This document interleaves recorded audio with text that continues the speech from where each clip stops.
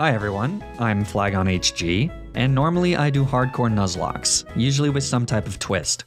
This video is the second in a series of Nuzlocke analysis and tutorial videos that will hopefully teach you various ways to improve and refine your Nuzlocke skills and gameplay. In my previous video, I highlighted 6 general tips that you can use to improve your skills. I haven't quite figured out exactly everything that this series will be covering, and in future videos I might go back and discuss very simple concepts for beginner Nuzlockers. But for this video, a lot of people seem to be very interested in an in-depth discussion on pivoting. So we'll cover the general principles of pivoting, including why you might want to pivot. We'll break down what makes a Pokemon a good pivot, and I'll provide examples of some good pivoting cores that you can fit into most of your Nuzlockes. And then we'll also go into some pitfalls and things to avoid when pivoting. By the end, hopefully you'll have a better understanding of what Ace Trainer Ross meant when he said, "Pivot!" If you enjoy watching the video, liking the video and subscribing would do a lot to help me validate my own self-worth. But only provide me that emotional support if you want to. And before we start, this is just a reminder that like everything on my channel, these are just my opinions and thoughts. So, I don't know. Be nice. Okay, let's get started. What is pivoting? Pivoting refers to the concept of using one Pokemon specifically to bait your opponent into using a specific move that will then let you switch into another Pokemon.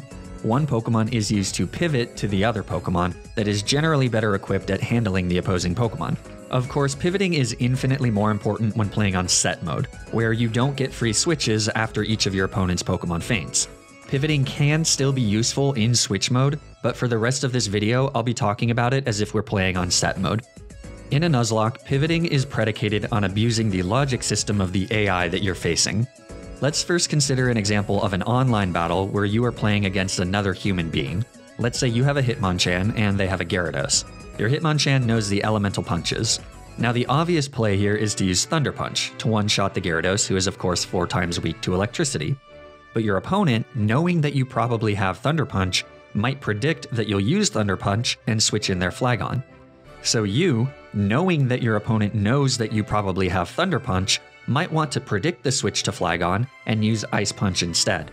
And if your opponent is good at the game, they might actually predict that you plan on using Ice Punch, and so they may opt to actually stay in and punish your prediction. It's a huge mind game. In this instance, your opponent has to evaluate the odds of you deciding to go for the obvious play of Thunder Punch or trying to predict their move and going for an Ice Punch. This is incredibly difficult and requires a certain level of intuition that the best competitive Pokemon players have. Fortunately, when fighting an AI opponent in a Nuzlocke, their logic is much more surface level, and they actually can't predict switches. If the AI was in control of the Hitmonchan in this instance, it would always go for Thunder Punch, and it would never go for Ice Punch, so it would be completely safe to switch in Flygon. Knowing that the AI has this simplistic logic, we're able to exploit it in order to set up pivots that give us relatively safe switches between different Pokemon. So what does pivoting look like? Well, there are virtually limitless possibilities for pivoting, and how you choose to use pivoting will largely depend on the structure and the needs of your team in any given moment. Pivoting can be as simple as using a grass type to bait a fire type move so that you can get a relatively safe switch into a water type, but it can also be more complex. You might first want to switch from your fire type who baits a ground type move to your flying type who is immune to that ground type move. Then you might want to switch to your steel type who resists the rock type move baited by your flying type. This way, you can safely switch from your fire type to your steel type without having to take any damage from a super effective ground type move. In this example, the flying type Pokemon is used exclusively for pivoting. Identifying when a pivot is needed and how to pull it off is a lot easier said than done though. So let's start by looking at a few pivoting examples from some of my previous challenges, and I'll explain how and why I used a pivot in each case. Oftentimes, pivoting is used to get a Pokemon in for free, or without taking any damage. For example, in my recent baby-only run of Platinum, I used Elekid to bait an Earthquake from Candace's Piloswine, letting me safely switch in Mantike and take out the Piloswine with a Surf. We'll talk more about immunities and avoiding damage this way in a second. In certain situations, though, it might be impossible to get a Pokemon in without taking any damage, but pivoting can still be used to reduce the damage taken on the switch. Consider this fight against my rival from my Platinum Cutemon challenge. My rival sends out his Infernape against my Raichu. I want to bring in Golduck to take out the Infernape with a Surf. However, Infernape outspeeds me, so I know that I'll be taking 2 attacks with my Golduck. If I switch directly to Golduck from Raichu, I'll be hit by a Brick Break. If Infernape gets a critical hit on the switch, then another Brick Break might kill Golduck before he can get off a Surf. So instead, I can first pivot to Drifblim, who is immune to Brick Break. This forces Infernape to use Flame Wheel, which Golduck resists. Now even if Infernape crits a Brick Break, we'll survive and be able to finish him off with a Surf. Pivoting like this is great for reducing the chances of being done in by a poorly timed critical hit. And it's also great for avoiding other types of RNG. I used this example in my previous video, but I'll go over it again here as well. Consider my fight against the Totem Kommo-o in my Nuzlocke of Ultra Sun. I want to lead Gyarados to lower Kommo-o's attack with Intimidate. Ultimately, I want to switch to Carbink, who I'll use to Toxic Stall out the Kommo-o since it takes very little damage from most of Kommo-o's attacks. However, Gyarados baits Thunder Punch from Kommo-o. Thunder Punch won't do that much damage to Carbink, especially thanks to my Leftovers recovery, but Thunder Punch has a 10% chance to paralyze. While that isn't very high, if it happens, and then I get repeatedly fully paralyzed with Carbink, Carbink could be in a lot of trouble. So instead of directly pivoting to Carbink, I can first switch to Gastrodon, who is immune to Thunder Punch. This way, when I switch to Carbink, I'll never get paralyzed. In this instance, it actually works out even better, because Kommo-o goes for Dragon Claw against Gastrodon, which Carbink is immune to. Always think about how a pivot can help reduce the chances of losing a Pokemon or a run to unlucky RNG. And finally, pivoting might also be used explicitly to trigger an ability. The most common example of this is Intimidate pivoting, where switching in a Pokemon with Intimidate can be brought in to instantly lower the attack stat of the opposing Pokemon. This then makes it easier for another Pokemon to come in and finish the job. Be careful though, because critical hits will bypass those stat drops. Consider the fight against Winona in my Emerald Trashlock. Her Altaria can be incredibly scary if you aren't able to easily knock it out before it sets up a Dragon Dance. In this instance, I wasn't able to do that. So what I did instead was repeatedly pivot between Mawile and Masquerain, both of which have Intimidate. This allowed me to repeatedly lower Altaria's attack every turn as it was baited into using Aerial Ace on Masquerain, which Mawile resists, and Earthquake on Mawile, which Masquerain is immune to. I even paired this strategy with a Kabutops, who has the ability Battle Armor to block critical hits. Other examples of abilities that you might want to bait into activating could be Volt Absorb, Flash Fire, Defiant, or Guts. What makes a good pivot Pokemon? Ultimately, virtually any Pokemon can act as a pivot in at least some situations, but some Pokemon are naturally better at pivoting than others. The best thing for a pivoting Pokemon to have is immunities. Immunities predominantly come from two places: a Pokemon's typing and a Pokemon's ability. Let's talk about typing immunities. Normal types are immune to Ghost type moves, Ghost types are immune to Normal and Fighting type moves, Flying types are immune to Ground moves, Dark types are immune to Psychic moves, Fairy types are immune to Dragon moves, and Steel types are immune to Poison moves. If your Pokemon has a type immunity, the AI will almost never use a move of that type. Alright, now let's talk about ability immunities.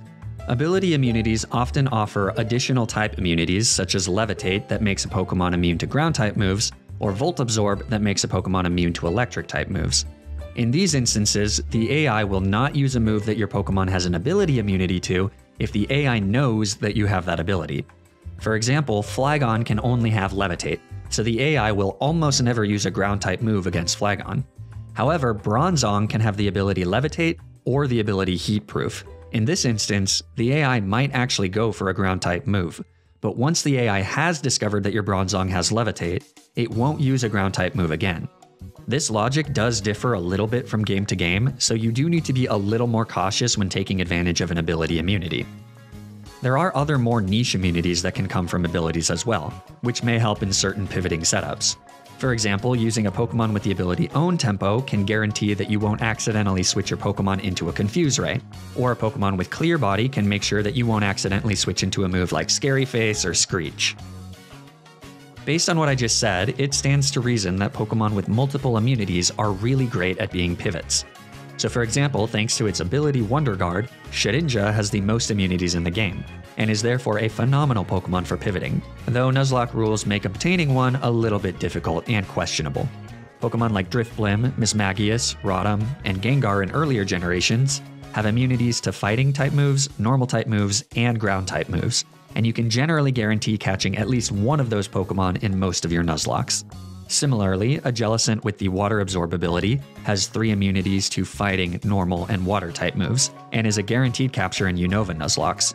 There are also many moderately common Pokemon that sport 2 immunities, including Bronzong with Levitate, Flygon, Crocodile, Togekiss, and Sawsbuck with Sap Sipper, all of which can be great for pivoting. But of course, when you can't get a specific immunity, resistances are better than nothing, so always think about which Pokemon have the resistances that you need for a given fight. Steel types, for example, tend to have an insane number of resistances and decent bulk, meaning that they are great candidates for pivoting. Pokemon like Magnemite, Excadrill, Fortress, and Lucario can usually be picked up with relative ease in most games. When you can't take advantage of an immunity, bulky Pokemon tend to make the best pivots, as they can tank multiple hits, allowing them to be used as pivots multiple times in the same battle. Generally, a Pokemon will be better at tanking either physical or special attacks based on their typing and base stats. When building a team and deciding who to bring into each battle, consider whether you will need a Pokemon to pivot through physical attacks, or special attacks, or both. There are usually an abundant number of physical and special bulky Pokemon that you can get in your Nuzlocke, though specially bulky Pokemon can be a bit more rare, especially in the early game. Pokemon like Graveler, Boldore, Tangela, Sandslash, and Slowbro are all pretty solid common physically defensive walls, whereas Tentacruel, Blissey, Snorlax, Mantine, and Audino are all easily accessible specially defensive walls, depending on the game. There are a lot of ways to pull off a good pivot, and the best Nuzlockers will be able to identify pivots for specific battles. But if you're listening to all this and thinking, there's no possible way I'm going to figure this out, let's highlight at least a few pivoting cores and strategies that you should be able to easily implement into most of your Nuzlockes. The idea with this pivoting combo is to have an electric-type Pokemon that baits a ground-type move. This allows you to safely switch to a flying-type Pokemon or a Pokemon with Levitate. Likewise, a flying-type Pokemon will usually bait an electric-type move, which gives you a free switch into a ground-type. An example of an easily accessible version of this is Jolteon and Gyarados in Fire Red and Leaf Green. Gyarados is easily acquired by fishing with an Old Rod in virtually any route, and Jolteon can be selected as your Celadon City encounter by getting the gift Eevee. This also works in Heart Gold and Soul Silver and Platinum, since you can get a gift Eevee in these games as well. Gyarados is great at covering Jolteon's ground-type weaknesses by getting a free switch in and retaliating with a water-type attack. Jolteon's Volt Absorb ability has great synergy with Gyarados' ×4 weakness to electric types. You can also slap a ground-type Pokemon onto this duo to make it an even more solid core. Ground types are also immune to the electric types targeted at Gyarados if Jolteon isn't able to easily counter the opposing Pokemon. Ground types like Graveler, Nidoking, Swampert, Whiscash, and Gastrodon are all pretty common in games where at least one of Gyarados and Jolteon can be easily obtained. This is a pretty straightforward pivoting combo. A normal type is immune to super effective ghost moves targeted at your ghost type, and a ghost type is immune to super effective fighting moves targeted at your normal type, as well as just being immune to normal moves in general. The abundance of normal and fighting type moves in most Pokemon games makes ghost type Pokemon excellent for Nuzlockes. A great example of this normal plus ghost combo is Raticate and Haunter, since both are really common in the games that they can be found in. Raticate gets access to Crunch to retaliate against ghost types, and Haunter can hit fighting types for super effective damage with Psychic, plus it's immune to ground type moves as well. The Fairy Steel Dragon core is primarily a core in competitive Pokemon, but it can be applied to building Nuzlocke pivoting strategies as well. These three types do a great job at covering each other's weaknesses. Fairy is immune to Dragon-type moves targeted at your own Dragon-type Pokemon. Steel is immune to Poison-type moves targeted at your Fairies, and also resists super effective Steel moves. And then Dragon types resist Fire, and also tend to resist Fighting-type moves and be immune to Ground-type moves, all of which hit Steel-type Pokemon for super effective damage. The only problem with this core is that these types tend to be somewhat rare and difficult to guarantee in most Nuzlockes, especially in generations when Fairy types don't exist. If you do get a Steel type though, they can be incredible for pivoting with just about any other type of Pokemon. Especially in earlier generations, Steel types have a tremendous amount of resistances and tend to be quite bulky. Steel types are usually especially great at tanking physical attacks. Pairing a Steel type with a Flying type is particularly useful, as Steel types can usually check the Ice and Rock type moves that are targeted against Flying type Pokemon, while Flying type Pokemon are immune to the Ground type attacks targeted at Steel type Pokemon. Excadrill, which is a guaranteed capture in any Unova Nuzlocke, is a great pairing with any of the number of flying types in those games. It also sports an electric immunity, making it a perfect switch for the flying type. As previously mentioned, Intimidate pivoting refers to pivoting with a Pokemon that has the ability Intimidate to reduce the attack of the opposing Pokemon. It's a pretty straightforward strategy. Switch the Pokemon with Intimidate in on an attack that it is immune to or at least resists, and then switch to another Pokemon, which will now take less damage thanks to the drop in attack, as long as it doesn't crit. Pokemon with Intimidate and an immunity are excellent Pokemon. Gyarados is great for this reason. Crocodile can have Intimidate as an ability, and it has 2 immunities. But even Pokemon like Masquerain and Mightyena can be used as Intimidate pivots in the right circumstances. Other common Intimidate Pokemon that you can pick up in your Nuzlockes are the Starly and Shinx line in Platinum, the Growlithe line in Fire Red and Leaf Green, and the Lillipup line in Black and White. Pairing these Pokemon with Shell Armor and Battle Armor Pokemon that can't be crit is an amazing strategy, though these Pokemon are much harder to come by. One final pivoting strategy to consider is Pokemon that have access to switching moves. These are moves like U-Turn or Volt Switch that cause the Pokemon to switch out after using the move. These moves are great for pivoting, because they can do a bit of damage to your opponent, which might be useful for breaking sturdy or getting just enough chip damage to guarantee a one-shot from another Pokemon. But they can also be incredibly useful for pivoting Pokemon in for free.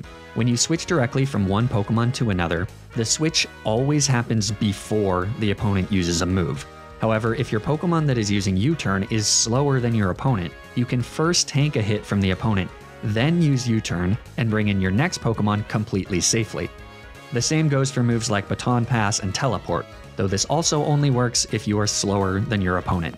But if you want a really big brain strategy, what you can do is you can attach an Iron Ball or a full Incense to the Pokemon using U-Turn to make sure that you always go after your opponent. In later games, a lot of Pokemon learn U-Turn, and the use of reusable TMs makes many Pokemon viable for this strategy. Same goes for almost any electric type with Volt Switch from Generation 5 and on. Magnezone with Sturdy is a great example of a slow Volt Switch pivot. In earlier generations, you'll need to rely on Pokemon with Baton Pass, like Mr. Mime, Aipom, Plusle, and Minun. To close out this discussion on pivoting, I want to mention a few common pitfalls that you should avoid when planning pivots. The first is that you shouldn't assume that the AI will always just go for a super effective move. Although it depends on the game and the way that the AI is coded, the AI will usually go for the move that does the most amount of damage, which isn't necessarily a super effective move. The AI has the advantage of knowing the exact damage that each of its moves will do based on your Pokemon stats, their Pokemon stats, and the random damage roll on that turn. For example, let's consider a scenario where you're fighting Cynthia's Garchomp with your Torterra. You might be inclined to think that Garchomp will always go for a Flamethrower, since fire is super effective to grass, but it turns out that Dragon Rush and Flamethrower have the exact same damage ranges into Torterra, at least in this example. So if the AI rolls a low roll on Flamethrower and a high roll on Dragon Rush, then it will likely use Dragon Rush instead of Flamethrower. So suddenly your Flash Fire Houndoom isn't a safe pivot. You can only be sure which move the AI will use if the lowest damage roll of one move is higher than the highest damage roll of every other move. And even then, it's not always guaranteed. For example, if an AI can kill your Pokemon with more than one move, it will generally just randomly pick between those moves, even if one of them always does more damage. Some AI seem to prefer using moves that drop stats or have a chance to induce status conditions or secondary effects, even if it isn't the perfect move. Short of using a damage calculator for every single battle, which requires knowing you and your opponent's exact EVs, IVs, and nature, predicting what your opponent is going to use and when moves likely have overlapping damage ranges requires a great deal of intuition, which simply comes with practice and experience. So expect to get predictions wrong every now and then, especially in the beginning. So before making a pivot, be sure to ask yourself how confident you are that your prediction is correct. And then also ask yourself, what is the worst case scenario if you're wrong? Is the Pokemon you're using to pivot essential in an upcoming battle? Can it be one-shot by a move if your prediction is wrong? If so, maybe it isn't worth it to make that pivot. Remember, Nuzlocking is all about minimizing risk. Another general pitfall is that the AI loves speed control. If your current Pokemon outspeeds the AI's Pokemon and it doesn't have a move that will kill it, the AI will more often than not use a move that lowers your Pokemon's speed, whether that be Thunder Wave, Rock Tomb, Mud Shot, or whatever. regardless of whether that's the move that does the most amount of damage. So be careful about accidentally switching into a speed control move.